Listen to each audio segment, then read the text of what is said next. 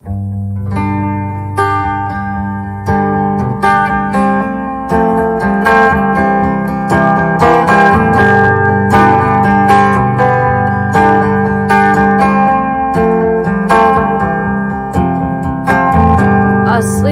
late, another day. Oh, what a wonder, oh, what a waste. It's a Monday, it's so mundane. What exciting things will happen today? The yard is full of hard rubbish, it's a mess, and I guess the neighbors must think we run a meth lab. We should the mastery of Courtney Barnett. One woman, one guitar, one voice. That's the right way to do it, man. Marcus Conte reporting for the first time in 2020. What does the future hold? What does the future hold? I just flashed across a couple of things I want to talk about. Judge Roberts, the dangers of fake news. We'll look at who's going to be on stage in the January Democratic debate. Look at some of the fake polling, new fake polling just in. Pete Buttigieg raising money out of his ass. Where's the money coming from? We'll find out. And he's despised among the liberal left. The kids hate fucking Buttigieg. 37-year-old mayor. I can't stand this guy. So we're not alone in hating Pete Buttigieg. Marcus Conte reporting. Before we dive in, I want to make a plea to my people that going into 2020, kindly become a Patreon of this channel, please. Wherever I may be, whether I'm on this channel or Marcus Conte News or spreading out into BitChute or fucking whatever else, D-Live, wherever we go this year, I kindly become a Patreon so that this becomes a venture that is sustainable. And let's not listen to Justice John Roberts, and say that everything is fake news. Anything that isn't CNN or MSNBC isn't fake news. So become a Patreon of the channel. Try to help me get Marcus Conte News over 1,000 subscribers so it could be monetized. I think we're close. I think we're like 800. And so going forward, I just wanted to say that I've been kind of focusing, I think, too much time on my own investigating the LARP communities, investigating the rabbit holes of online, stuff. And it is, I mean, if you're a fan of this show, I mostly talk about news. I'm probably 85-90% news and maybe 10-15% true crime, which I consider the LARPing to some degree a criminal kind of thing that involves harassment, that involves stalking, cyber stalking of people. So I've been taking a look at like that. I don't talk much about it. Well, actually I do, but not on this channel. I've been putting my head together with DeFango and other people in this community that kind of understand it maybe a little better than I do, and but we're doing pretty good with fending off a lot of the very pronounced predators out there, and they know who they are. We'll talk more about that as we go on. Also, I wanted to mention that on the note of LARPers, Friday, January 10, the QAnon killer will be in court in Staten Island. I'm almost certain I'll be there. It's a Friday. And that is the, whether what's funny is people think that I'm some kind of LARPer. Right? No, I'm not a live action role player. I'm a reporter. I'm a guy who found an interest in, as a reporter, this avenue of true crime. That's all I am. Right? I'm no fucking. Do I go down the dark side sometimes to try to understand it a little bit? Yeah, I do. But I'm not a LARPer per se. That's part of the allure. That's part of the trap that this LARP community uses. That if you investigate, then you become part of the LARP. They try to frame you into the scenario, into the storyline. But meanwhile, you're just a mild-mannered person poking around. and the lies and all this stuff. They just start to pile on all this crazy shit. I know a lot of that doesn't make sense, but it makes sense to me. So that's really all that matters. So let's look at some of these stories. Come on, let's look. So his Chief Justice John Roberts warns about dangers of fake news. Oh, now that's not just anybody saying it. That's the Chief Justice of the Supreme Court warning the people of fake news. Some read the annual New Year's Eve message as a rebuke of President Donald Trump. Let's see. Justice Roberts, who's on the verge of an extraordinarily high-profile balancing act presiding over impeachment trial of President Donald Trump, issued a warning on Tuesday about the dangers of misinformation in the internet era. I don't agree with that. I think that we are in an age of information where people are somewhat in control again. You know, mainstream media. I don't know. I would like to believe that independent media is on the rise, but it really isn't. We're still mostly wholly owned by Google right here on YouTube, for example. But that statement right there is interesting because Justice Roberts will preside over the Trump impeachment as he'll be the judge of the Senate, and the Senate will ultimately vote. This is the quote: In our age, when social media can instantly spread rumor and false information on a grand scale, the public's need to understand our government and the protections it provides is even more vital. Let me read it again. In our age, when social media can instantly spread rumor and false information on a grand scale, the public's need to understand our government and the protections it provides is even more vital. Roberts declared in his annual New Year's Eve message, summing up the work of the federal judiciary. Now that's unprecedented. That's an opinion. That's clearly the justice of the Supreme Court giving an opinion on news. What about the Second Amendment? First Amendment. We have a First Amendment. We have a Second Amendment too, but we have a First Amendment, the right to free speech and of the press. Why is the justice saying that? What qualifies as fake news? Because it's not financed by the big pockets. It's fake.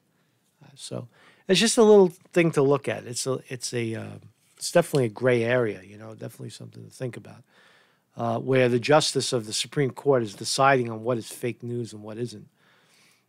So here's who will be on stage January Democratic presidential debate in Iowa and how to watch it. Let's look. This is important because this will be the last time people debate prior to going to the polls in February. I think it's February 2nd is Iowa. Not really sure. On January 14th, CNN and Des Moines Register will co-host the 7th Democratic debate at Drake University in Des Moines, Iowa. In order to qualify for the January debate, the candidates must secure 225,000 unique donors and earn 5% in 4 DNC-approved national polls, 7% in 2 DNC-approved early state polls. So you need 5%.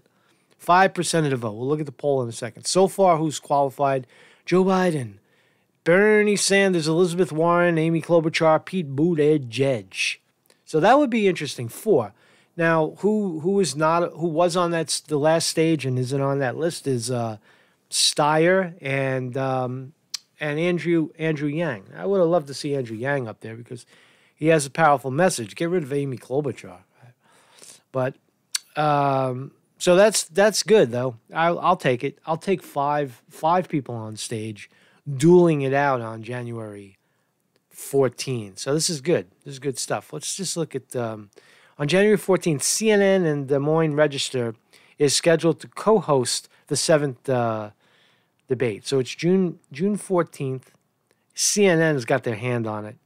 The Democratic committee announced they will hold 4 Democratic debates in each of the early primary states of Iowa, New Hampshire, Nevada, and South Carolina between January 14th and February 25th. So we have 4 more debates, and the Iowa caucus is February 3rd, then comes New Hampshire, then comes Nevada, then comes South Carolina, and then March 3rd, I believe, is Super Bowl Tuesday. That's the big event. 40% of the election is decided on that day alone. So here's the polls, fake polls. Do we believe them? I don't believe them. According to the fake polls, what is interesting is that Bernie Sanders is surging from 17% to 21%, and Elizabeth Warren is declining from 19% down to 14%. Because those are the only 3 that matters. Buttigieg isn't going to win shit. Amy Klobuchar's not going to win shit. Right? Bloomberg, they got him at 6%. Wow. See what money, the power of money can buy? Money. Right? And they got Joe Biden at 32. I don't believe it. Joe Biden is wildly unpopular amongst the millennials. He can't put 100 people. We still have not seen him put more than a few, 100 or 200 people in a room. His message just falls flat. How is he winning? Bernie Sanders is your winner. Bernie Sanders is your people's pick. No doubt about it. So let's talk about Pete Buttigieg for a second, because it is interesting that people are pumping money into this guy, right? Democratic candidate Pete Buttigieg raised $24 million in the final quarter of 2019. Democratic presidential hopeful Pete Buttigieg raised $24.7 million in the final quarter of 2019. That's a lot of money, right? It's a lot of money. He's raising money hand over fist. Where's he taking the money? He's a corporatist. So that is a tell. Always follow the money. And it looks like the money is piling it on top of Pete Buttigieg and Joe Biden and probably a little bit of Elizabeth Warren. The only one who's not taking the billionaire money is who? Bernie Sanders. Pete Buttigieg enrages the young left. I thought he was a young guy, right? Fucking, young gay mayor from Bend. He's Bendover, Indiana, right? He's fucking Bendover, Indiana, right? And, as the Iowa, New Hampshire primary draw near, the South Bend's boy wonder, Pete Buttigieg seems buoyant in all important early state polls. Mayor Pete has been perpetually dodged by a major issue. The youngest and most activated voters in his party all seem to, how do you put this delicately, hate his guts. Poor Pete. Poor Pete. Wrong hole, Pete. Wrong hole, Pete. That's what they should call him. Right? It's in, not out. It's exit only, Pete. It's exit only. It's out, not in. Right? That's fucking crude shit, man. It's a fucking crude fucking joke, man. So Marcus Conte, trying to get my energy up for this new year, and you could help me get that energy up by becoming a Patreon of this channel, right?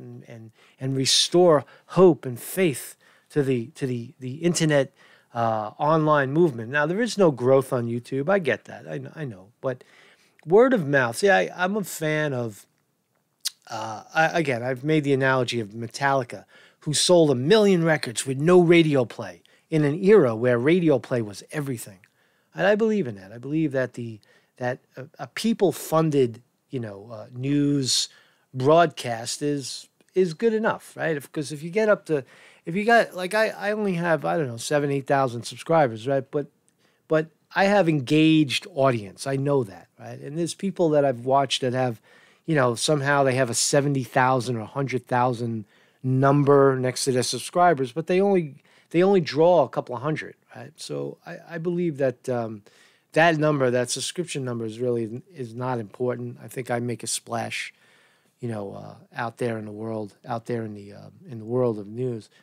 And so again, this Larper thing, I want to emphasize that I am on top of it, and that there's a lot of activity going on. There's a lot of legal papers flying back and forth.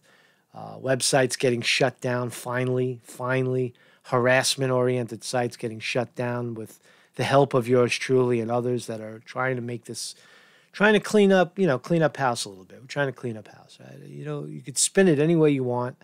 Every time you come near the LARP community, suddenly you become the villain. They're trying to sue you in court. They're trying to keep you off, trying to keep you away, trying to back you off, trying to make you the villain for coming in and trying to save the day, trying to shed a little light on where there is none.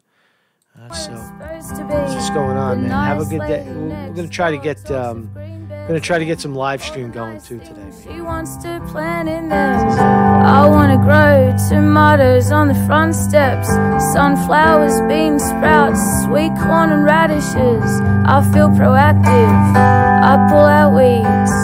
All of a sudden, I'm having trouble breathing in. I'm having trouble breathing in. I'm having trouble breathing in.